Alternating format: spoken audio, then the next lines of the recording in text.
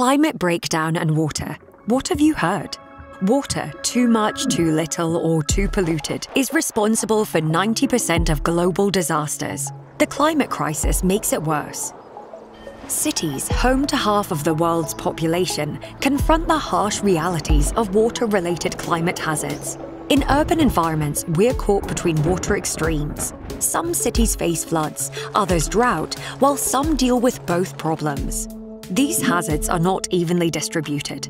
City leaders around the world are taking action to adapt to this climate challenge.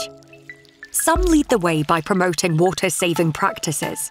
Others prioritize nature-based solutions and blue infrastructure, like green roofs, parks, and permeable pavements, and restoring rivers and creeks to absorb water and improve water quality. What do these cities have in common? Their leaders joined C40's high-impact Water Safe Cities Accelerator. By collaborating globally and locally with cities, businesses, and communities, leaders pledge to prioritize water resilience by protecting vulnerable communities, creating equal access to clean water, implementing strategies to reduce flood risk, or prepare for water shortages, shifting water systems to renewable energy.